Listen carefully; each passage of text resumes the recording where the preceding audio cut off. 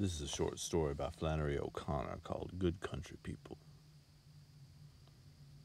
Besides the neutral expression that she wore when she was alone, Mrs. Freeman had two others, forward and reverse, that she used for all her human dealings. Her forward expression was steady and driving like the advance of a heavy truck. Her eyes never swerved to left or right, but turned as the story turned, as if they followed a yellow line down the center of it. She seldom used the other expression because it was not often necessary for her to retract a statement, but when she did, her face came to a complete stop. There was almost an imperceptible movement of her black eyes, during which they seemed to be receding, and then the observer would see that Mrs. Freeman, though she might stand there as real as several grain sacks thrown on top of each other, was no longer there in spirit. As for getting anything across to her when this was the case, Mrs. Hopewell had given it up. She might talk her head off. Mrs. Freeman could never be brought to admit herself wrong on any point. She would stand there, and if she could be brought to say anything, it was something like, "Well, I wouldn't have said it, and I wouldn't have said it wasn't," or letting her gaze range over the top shelf in the kitchen where there was an assortment of dusty bottles, she might remark, "I see you ain't ate many of them figs you put up last summer." They carried on their most important business in the kitchen at breakfast. Every morning Mrs. Hopewell got up at 7 o'clock and lit her gas heater in Joy's. Joy was her daughter, a large blonde girl who had an artificial leg. Mrs. Hopewell thought of her as a child, though she was 32 years old and highly educated. Joy would get up while her mother was eating and lumber into the bathroom and slam the door, and before long Mrs. Freeman would arrive at the back door. Joy would hear her mother call, "Come on in," and then they would talk for a while in low voices that were indistinguishable in the bathroom. By the time Joy came in, they had usually finished the weather report and were on one or the other of Mrs. Freeman's daughters, Glenise or Caramel. Joy called them Glycerin and Caramel. Glenise, a redhead, was 18 and had many admirers. Caramel, a blonde, was only 15 but already married and pregnant. She could not keep anything on her stomach.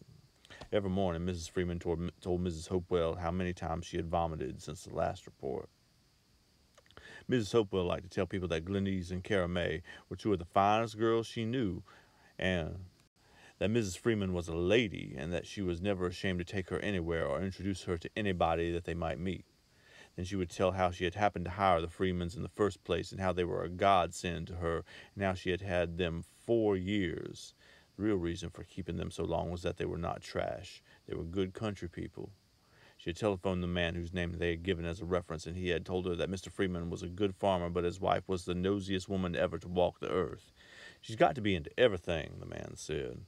"If she don't get there before the dust settles, you can bet she's dead, that's all. She wants to know all your business. I can stand him real good," he had said, "but me nor my wife neither could have stood that woman one more minute on this place." That had put Mrs. Hopewell off for a few days. She had hired them in the end because there were no other applicants, but she had made up her mind beforehand exactly how she would handle the woman. Since she was the type who had been into everything, then Mrs. Hopewell had decided she would not only let her be into everything, she would see to it she was into everything. She would give her the responsibility of everything. She would put her in charge. Mrs. Hopewell had no bad qualities of her own, but she was able to use other people's in such a constructive way that she never felt the lack. She had hired the Freemans, and she had kept them 4 years. Nothing is perfect. This was one of Mrs. Hopewell's favorite sayings. Another one was, "That is life." And still another, the most important, was, "Well, other people have their opinions, too." She would make these statements, usually at the table, in a tone of gentle insistence, as if no one held them but her. And the large hulk in Joy, whose constant outrage had obliterated every expression from her face, would stare just a little to the side of her, her eyes icy blue, with the look of someone who has achieved blindness by an act of will and means to keep it. When Mrs. Hopewell said it to Mrs. Freeman that life was like that, Mrs. Freeman would say, "I always said so myself." Nothing had been arrived at by anyone that had not first been arrived at by her. She was quicker than Mr. Freeman. When Mrs. Hopewell said to her after they had been on the place a while, "You know, you're the wheel behind the wheel," and winked, Mrs. Freeman had said, "I know it. I've always been quick. It's some that are quicker than others." "Everybody's different," Mrs. Hopewell said. "Yes, most people is," Mrs. Freeman said. "Takes all kinds to make the world. I always said it did myself." The girl was used to this kind of dialogue for breakfast and more of it for dinner. Sometimes they had it for supper, too. When they had no guests, they ate in the kitchen because that was easier. Mrs. Freeman always managed to arrive at some point during the meal and to watch him finish it. She would stand in the doorway if it was summer, but in the winter she would stand with one elbow on top of the refrigerator and look down on him, or she would stand by the gas heater, lifting the back of her skirt slightly. Occasionally she would stand against the wall and roll her head from side to side. At no time was she in any hurry to leave. All this was very trying on Mrs. Hopewell, but she was a woman of great patience. She realized that nothing is perfect, and that in the Freemans she had good country people, and that if, in this day and age, you get good country people, you had better hang on to them. She had plenty of experience with trash. Before the Freemans, she had averaged one tenant family a year. The wives of these farmers were not the kind you would want to be around you for very long. Mrs. Hopewell, who had divorced her husband long ago, needed someone to walk over the fields with her, and when Joy had to be impressed for these services, her remarks were usually so ugly and her face so glum that Mrs. Hopewell would say, "If you can't come pleasantly, I don't want you at all," to which the girl, standing square and rigid shoulders with her neck thrust slightly forward, would reply, "If you want me, here I am, like I am." Mrs. Hopewell excused this attitude because of the leg, which had been shot off in a hunting accident when Joy was 10. It was hard for Mrs. Hopewell to realize that her child was 32 now, and that for more than 20 years she had had only one leg. She thought of her still as a child because it tore her heart out to think instead of the poor stout girl in her 30s who had never danced a step or had any normal good times. Her name was really Joy, but as soon as she was 21 and away from home she had it legally changed. Mrs. Hopewell was certain that she had thought until she had hit upon the ugliest name in any language. Then she had gone and had changed a beautiful name, Joy, changed without telling her mother until after she had done it. Her legal name was Hulga. When Mrs. Hopewell thought the name Hulga, she thought of the broad blank hull of a battleship. She would not use it. She continued to call it Joy, to which the girl responded, but in a purely mechanical way. Hulga had learned to tolerate Mrs. Freeman, who had saved her from taking walks with her mother. Even Glennice and Cara May were useful when they occupied attention that might otherwise have been directed at her. At first she had thought she could not stand Mrs. Freeman, for she had found that it was not possible to be rude to her. Mrs. Freeman would take on strange resentments, and for days together she would be sullen, but the source of her displeasure was always obscure. A direct attack, a positive leer, blatant ugliness to her face, these never touched her. And without warning, one day she began calling her Hulga. She did not call her that in front of Mrs. Hopewell, who would have been incensed, but when she and the girl happened to be out of the house together, she would say something and add the name Hulga to the end of it, and the big spectacled Joy Hulga would scowl and redden as if her privacy had been intruded upon. She considered the name her personal affair. She had arrived at it first purely on the basis of its ugly sound, and then the full genius of its fitness had struck her. She had a vision of the name working like the ugly, sweating Vulcan who stayed in the furnace and to whom, presumably, the goddess had come when called. She saw it as the name of her highest creative act. One of her major triumphs was that her mother had not been able to turn her dust into joy, but the greater one was that she had been able to turn it herself into Hulga. However, Mrs. Freeman's relish for using the name only irritated her. It was as if Mrs. Freeman's beady steel-pointed eyes had penetrated far enough behind her face to reach some secret fact. Something about her seemed to fascinate Mrs. Freeman, and then one day Hulga realized that it was the artificial leg. Mrs. Freeman had a special fondness for the details of secret infections, hidden deformities, assaults upon children. Of diseases, she preferred the lingering or incurable. Hulga had heard Mrs. Hopewell give her the details of the hunting accident, how the leg had been literally blasted off, how she had never lost consciousness. Mrs. Freeman could listen to it any time as if it had happened an hour ago. When Hulga stumped into the kitchen in the morning, she could walk without making the awful noise, but she made it. Mrs. Hopewell was certain, because it was ugly sounding. She glanced at them and did not speak. Mrs. Hopewell would be in her red kimono, with her hair tied around her head in rags. She would be sitting at the table, finishing her breakfast, and Mrs. Freeman would be hanging by her elbow outward from the refrigerator, looking down at the table. Hulga always put her eggs on the stove to boil, and then stood over them with her arms folded, and Mrs. Hopewell would look at her. A kind of indirect gaze divided between her and Mrs. Freeman, and would think that if she would only keep herself up a little, she wouldn't be so bad-looking. There was nothing wrong with her face that a pleasant expression wouldn't help. Mrs. Hopewell said that people who looked on the bright side of things would be beautiful even if they were not. Whenever she looked at Joy this way, she could not help but feel that it would have been better if the child had not taken the Ph.D. It had certainly not brought her out any, and now that she had it, there was no more excuse for her to go to school again. Mrs. Hopewell thought it was nice for girls to go to school and to have a good time, but Joy had gone through. Anyhow, she would not have been strong enough to go again.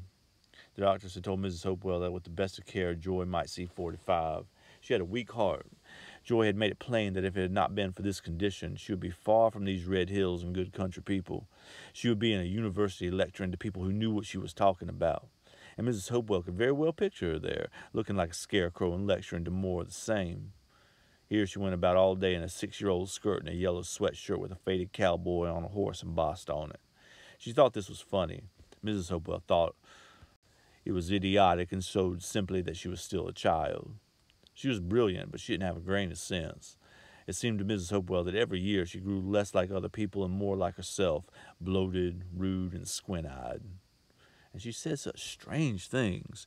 To her own mother she had said, without warning, without excuse, standing up in the middle of a meal with her face purple and her mouth half full, "Woman, do you ever look inside? Do you not ever look inside and see what you are not? God!"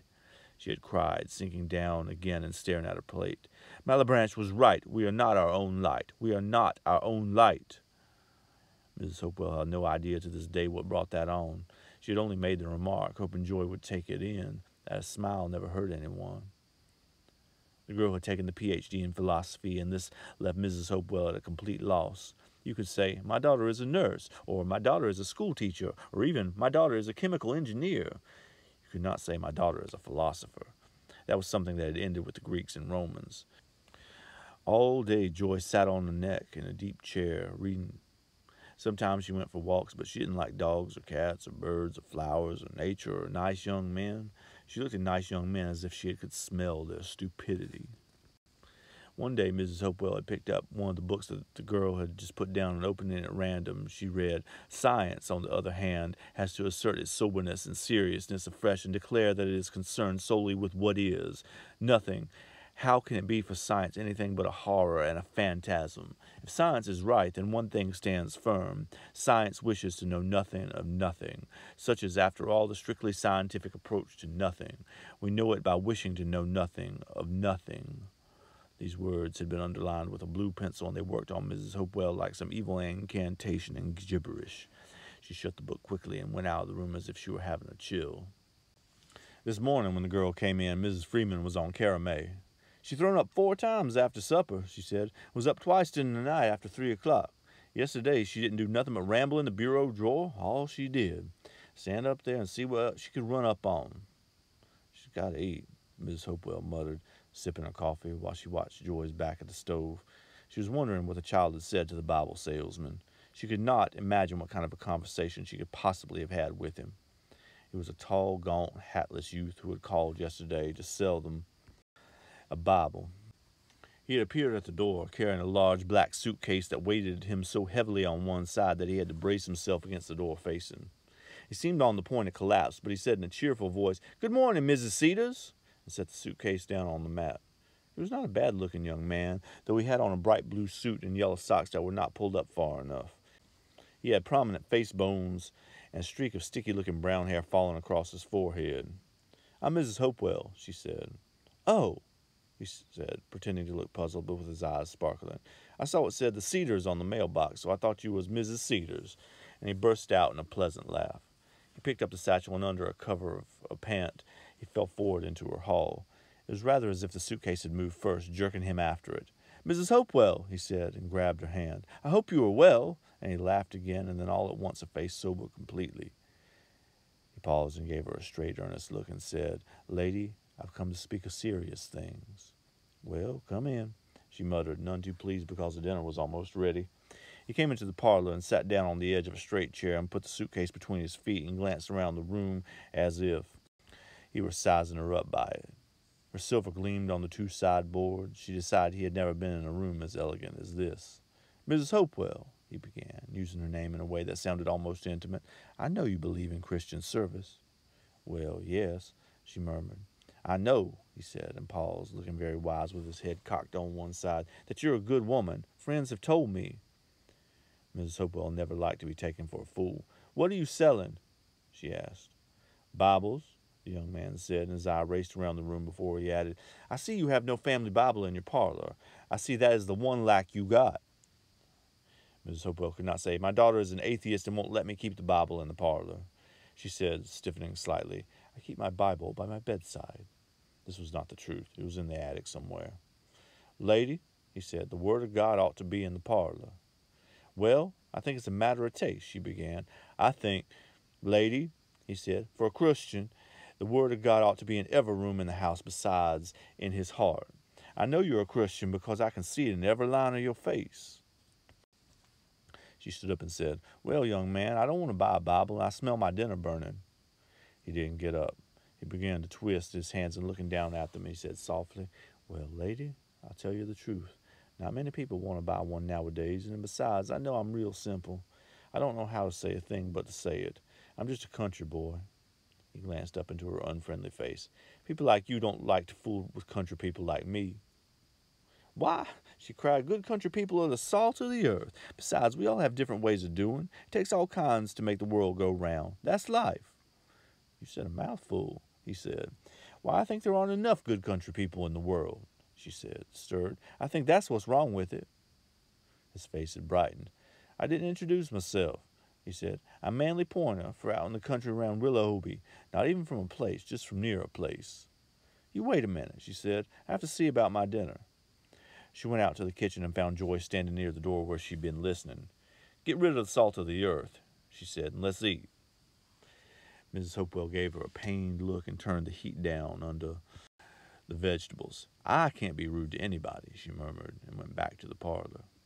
He had opened the suitcase up and was sitting with a Bible on each knee. You might as well put those up, she told him. I don't want one. I appreciate your honesty, he said. You don't see any more real honest people unless you go way out in the country. I know, she said. Real genuine folks. Through the crack in the door, she heard a groan.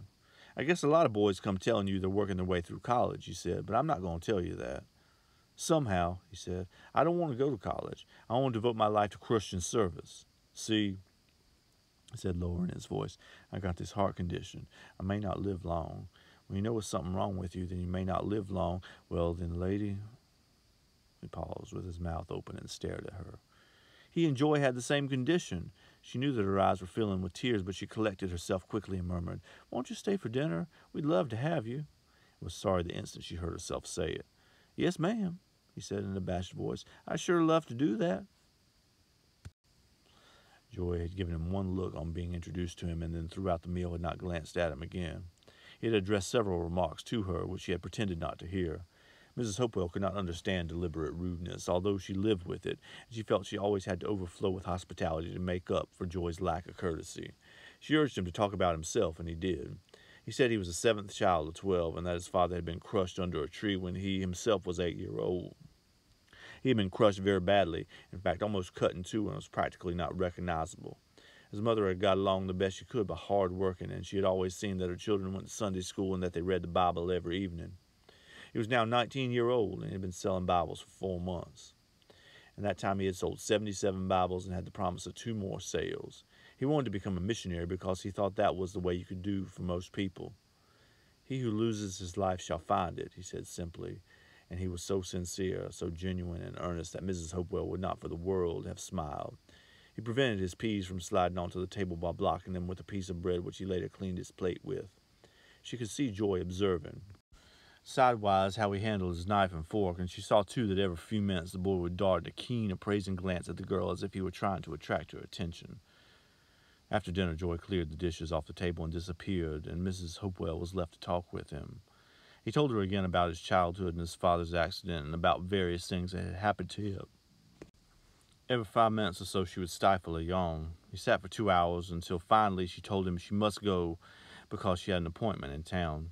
He packed his Bibles and thanked her and prepared to leave, but in the doorway he stopped and wrung a hand and said that not on any of his trips had he met a lady as nice as her, and he asked if he could come again. She had said she would always be happy to see him. Joy had been standing in the road, apparently looking at something in the distance, when he came down the steps toward her, bent to the side with his heavy valise. He stopped where she was standing and confronted her directly. Mrs. Hopewell could not hear what he said, but she trembled to think what Joy would say to him. She could see that after a minute Joy said something and that the boy began to speak again, making an excited gesture with his free hand. After a minute Joy said something else, at which the boy began to speak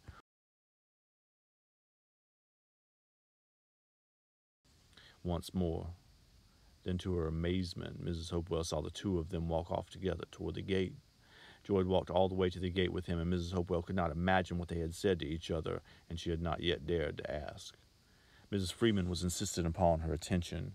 She had moved from the refrigerator to the heater so that Mrs. Hopewell had to turn and face her in order to seem to be listening. "Glennie's gone out with Harvey Hill again last night," she said. "She had this sty." "Hill," Mrs. Hopewell said absently. "Is that the one who works in the garage?"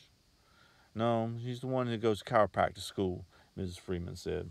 "She had this sty, been had it 2 days. So she says when he brought her in the other night, he says, 'Let me get rid of that sty for you.' And she says, 'How?' And he says, 'You just lay yourself down across the seat of the car and I'll show you.' So she done it and he popped her neck. Kept on popping it several times until she made him quit. This morning," Mrs. Freeman said, "she ain't got no sty. She ain't got no traces of a sty." "I never heard of that before," Mrs. Hopewell said. "He asked her to marry him before the ordinary," Mrs. Freeman went on, "and she told him she wasn't going to be married in no office." "Well, Glenise is a fine girl," Mrs. Hopewell said. "Glenise and Clara May are both fine girls. Clara May said when her and Lyman was married, Lyman said it sure felt sacred to him. She said he wouldn't take $500 for being married by a preacher." "How much would he take?" the girl asked from the stove. "He said he wouldn't take $500, Mrs. Freeman repeated. "Well, we all have work to do," Mrs. Hopewell said. "Lyman said it just felt more sacred to him," Mrs. Freeman said. "The doctor wants Clara May to eat prunes. Says instead of medicine. Says them cramps is coming from pressure. You know where I think it is?" "She'll be better in a few weeks," Mrs. Hopewell said. "In the tube," Mrs. Freeman said. "Else she wouldn't be as sick as she is." Olga had cracked her 2 eggs into a saucer and was bringing them to the table along with a cup of coffee that she had filled too full. She sat down carefully and began to eat, meaning to keep Mrs. Freeman there by questions if for any reason she showed an inclination to leave. She could perceive her mother's eye on her. The first roundabout question would be about the Bible salesman, and she did not wish to bring it on. "How did he pop her neck?" she asked. Mrs. Freeman went into description how he had popped her neck. She said he owned a 55 Mercury, but Glenise said she would rather marry a man with only a 36 Plymouth who would be married by a preacher.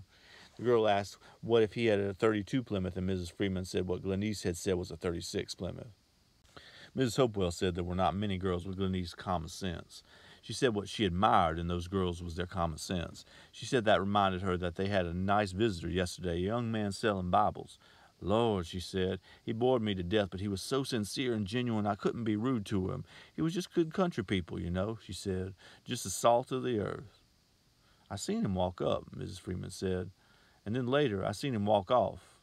And Olga could feel the slight shift in her voice, the slight insinuation that he had not walked off alone, had he? Her face remained expressionless, but the color rose into her neck, and she seemed to swallow it down with the next spoonful of egg. Mrs. Freeman was looking at her as if they had a secret together. "Well, it takes all kinds of people to make the world go round," Mrs. Hopewell said. "It's very good we aren't all alike." "Some people more alike than others," Mrs. Freeman said. Olga got up and stumped, with about twice the noise that was necessary, into her room and locked the door. She was to meet the Bible salesman at 10 o'clock at the gate. She had thought about it half the night. She had started thinking of it as a great joke, and then she had begun to see profound implications in it. She had lain in bed imagining dialogues for them that were insane on the surface, but that reached below to depths that no Bible salesman would be aware of. Their conversation yesterday had been of this kind. He had stopped in front of her and simply stood there. His face was bony and sweaty and bright, with a little pointed nose in the center of it, and his look was different from what it had been at the dinner table. He was gazing at her with an open curiosity, with fascination, like a child watching a new fantastic animal at the zoo, and he was breathing as if he had run a great distance to reach her. His gaze seemed somehow familiar, but she could not think where she had been regarded with it before. For almost a minute he didn't say anything. Then, on what seemed to be an insuck of breath, he whispered, "You ever ate a chicken that was 2 days old?" The girl looked at him stonily. He might have just put this question up for consideration at the meeting of the Philosophical Association. "Yes," she presently replied, as if she had considered it from all angles. "It must have been mighty small," he said triumphantly, and shook all over with little nervous giggles, getting very red in the face and subsiding finally into his gaze of complete admiration, while the girl's expression remained exactly the same. "How old are you?" he asked softly. She waited some time before she answered. Then in a flat voice she said, 17. His smiles came in succession like waves breaking on the surface of a little lake. "I see you got a wooden leg," he said. "I think you're brave. I think you're real sweet." The girl stood blank and solid and silent. "Walk to the gate with me," he said. "You're a brave, sweet little thing, and I liked you the minute I seen you walk in the door." Helga began to move forward. "What's your name?" he asked, smiling down on the top of her head. "Helga," she said. "Helga," he murmured. "Helga, Helga. I never heard anybody named Helga before. You're shy, aren't you, Helga?" he asked, watching his large red hand on the handle of the giant valise. "I like girls that wear glasses," he said. "I think a lot. I'm not like these people that a serious thought don't ever enter their heads. It's because I may die." "I may die too," she said suddenly, and looked up at him. His eyes were very small and brown, glittering feverishly. "Listen," he said, "don't you think some people was meant to meet on account of what all they got in common and all? Like they both think serious thoughts and all?" He shifted the valise to his other hand so that the hand nearest her was free. He caught hold of her elbow and shook it a little. "I don't work on Saturday," he said. "I like to walk in the woods and see what Mother Nature is wearing, or the hills and far away, picnics and things. Couldn't we go on a picnic tomorrow? Say yes, Helga," he said, and gave her a dying look as if he felt his insides about to drop out of him. He had even seemed to sway slightly toward her. During the night she imagined that she seduced him. She imagined that the two of them walked on the place until they came to the storage barn beyond the two back fields, and there she imagined that things came to such a pass that she very easily seduced him, and that then, of course, she had to reckon with his remorse. True genius can get an idea across even to an inferior mind. She imagined that she took his remorse in hand and changed it into a deeper understanding of life. She took all his shame away and turned it into something useful. She set off for the gate at exactly 10 o'clock, escaping without drawing Mrs. Hopewell's attention. She didn't take anything to eat, forgetting that food is usually taken on a picnic. She wore a pair of slacks and a dirty white shirt, and as an afterthought she had put some Vapex on the collar of it since she did not own any perfume. When she reached the gate, no one was there. She looked up and down the empty highway and had the furious feeling that she had been tricked. They had only meant to make her walk to the gate after the idea of him. Then suddenly he stood up, very tall, from behind a bush on the opposite embankment. Smiling, he lifted his hat, which was new and wide-brimmed. He had not worn it yesterday, and she wondered if he had bought it for the occasion. It was toast-colored, with a red and white band around it, and was slightly too large for him. He stepped from behind the bush, still carrying the black valise. He had on the same suit and the same yellow socks tucked down in his shoes from walking. He crossed the highway and said, "I knew you'd come." The girl wondered acidly how he'd known this. She pointed to the valise and asked, "Why'd you bring your Bibles?" He took her elbow, smiling down on her as if he could not stop. "You can never tell when you'll need the word of God, Helga," he said. She had a moment in which she doubted that this was actually happening, and then they began to climb the embankment. They went down into the pasture toward the woods. The boy walked lightly by her side, bouncing on his toes. The valise did not seem to be heavy today. He even swung it. They crossed half the pasture without saying anything, and then, putting his hand easily on the small of her back, he asked softly, "Where's your wooden leg joint on?" She turned an ugly red and glared at him for an instant. The boy looked abashed. "I didn't mean you no harm," he said. "I only meant you're so brave and all. I guess God takes care of you." "No," she said, looking forward and walking fast. "I don't even believe in God." At this he stopped and whistled. "No," he exclaimed, as if he were too astonished to say anything else. She walked on, and in a second he was bouncing at her side, fanning with his hat. "That's very unusual for a girl," he remarked, watching her out of the corner of his eye. When they reached the edge of the wood, he put his hand on her back again and drew her against him without a word and kissed her heavily. The kiss, which had more pressure than feeling behind it, produced that extra surge of adrenaline that in the girl that enables one to carry a packed trunk out of a burning house, but in her the power went at once to the brain. Even before he released her, her mind, clear and detached and ironic anyway, was regarding him from a great distance with amusement, but with pity. She had never been kissed before, and she was pleased to discover that it was an unexceptional experience and all a matter of the mind's control. Some people might enjoy drain water if they were told it was vodka. When the boy, looking expectant but uncertain, pushed her gently away, she turned and walked on, saying nothing, as if such business for her were common enough. He came along panting at her side, trying to help her when he saw a root that she might trip over. He caught and held back the long swaying blades of thorn vine until she had passed beyond them. She led the way, and he came breathing heavily behind her. Then they came out on a sunlit hillside, sloping softly into another one a little smaller. Beyond, they could see the rusted top of the old barn where the extra hay was stored. The hill was sprinkled with small pink weeds. "Then you ain't saved?" he asked suddenly, stopping. The girl smiled. It was the first time she had smiled at him at all. "In my economy," she said, "I'm saved and you were damned, but I told you I didn't believe in God." Nothing seemed to destroy the boy's look of admiration. He gazed at her now, as if the fantastic animal at the zoo had put its paw through the bars and given him a loving poke. She thought he looked as if he wanted to kiss her again, and she walked on before he had the chance. "Ain't there somewheres we can sit down sometime?" he murmured, his voice softening toward the end of the sentence. "In that barn," she said. They made for it rapidly, as if it might slide away like a train. It was a large 2-story barn, cool and dark inside. The boy pointed up at the ladder that led into the loft and said, "It's too bad we can't go up there." "Why can't we?" she asked. "Your leg?" he said reverently. The girl gave him a contemptuous look, and putting both hands on the ladder, she climbed it while he stood below, apparently awestruck. She pulled herself expertly through the opening and then looked down at him and said, "Well, come on if you're coming." And he began to climb the ladder, awkwardly bringing the suitcase with him. "We won't need the Bible," she observed. "You never can tell," he said, panting. After he had got to the loft, it was a few seconds catching his breath. She had sat down on a pile of straw, and a wide sheath of sunlight filled with dust particles slanted over her. She lay back against a bale, her face turned away, looking out the front opening of the barn where hay was thrown from a wagon into the loft. The 2 pink speckled hillsides lay back against a dark ridge of woods. The sky was cloudless and cold blue. The boy dropped down by her side and put one arm under her and the other over her and began methodically kissing her face, making little noises like a fish. He did not remove his hat, but it was pushed far enough back not to interfere. When her glasses got in his way, he took them off of her and slipped them into his pocket. The girl at first did not return any of the kisses, but presently she began to, and after she had put several on his cheek, she reached his lips and remained there, kissing him again and again as if she were trying to draw all the breath out of him. His breath was clear and sweet like a child's, and the kisses were sticky like a child's.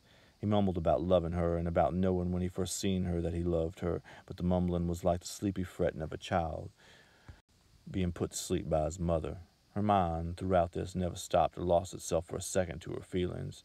"You ain't said you love me none," he whispered finally, pulling back from her. "You got to say that." She looked away from him off into the hollow sky and men down at a black ridge and then down farther into what appeared to be 2 green swelling lakes.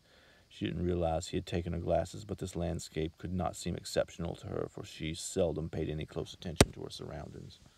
"You got to say it," he repeated. "You got to say you love me." She was always careful how she committed herself. "In a sense," she began, "if you use that word loosely, you might say that, but it's not a word I use. I don't have illusions. I'm one of those people who see through to nothing." The boy was frowning.